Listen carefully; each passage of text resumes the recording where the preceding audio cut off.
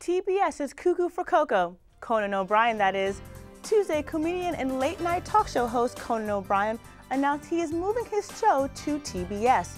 This comes after O'Brian was let go from NBC when his Tonight Show was given back to Jay Leno after a 5-month stint. Conan O'Brien's new show will premiere Monday through Thursday nights on TBS at 11 p.m. starting in November, putting half his show up against Jay Leno and other late-night talk shows. Conan was expected to move to the Fox network, but Fox stations were not willing to clear syndicated reruns in place of his new show.